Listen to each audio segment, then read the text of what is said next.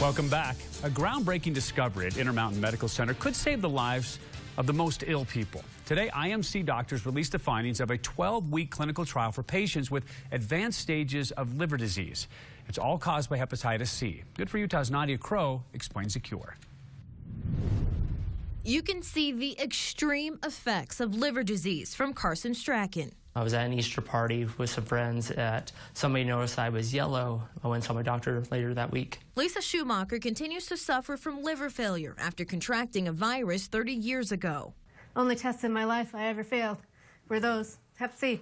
But now, Intermountain Medical Center Medical Director of the Liver Transplantation Program, Dr. Michael Charlton, says a clinical trial brings new hope for those suffering with hepatitis C. The sickest patients with liver disease, the sort of people who you would expect to go on to need liver transplantation. A simple pill given to 267 patients participating in a 12-week clinical trial. For most patients, it's one pill once a day. For some patients, it will be 2 types of pill a day.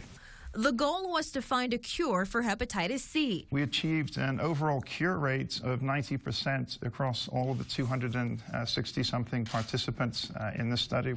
Dr. Charlton says just look at the numbers. For a transplant, it would cost between $500,000 and $700,000. But for that 12-week treatment plan, just $65,000 to $100,000. The prices are coming down. There are more drugs being developed, and all of the medicines are feeling the gravitational pull of market competition, which is fantastic. But Charlton thinks of patients like Lisa Schumacher. For them, a cure seems unbelievable and priceless. It's an emotional thing when a patient has been struggling with Hep C for sometimes decades and they find that they're cured of it. Just that emotional impact is really substantial. In Murray, Nadia Crow, Good for Utah. Now, the new pill still needs FDA approval, which the doctors believe it will get in June or July. They go on to say more research will show the long-term effects of the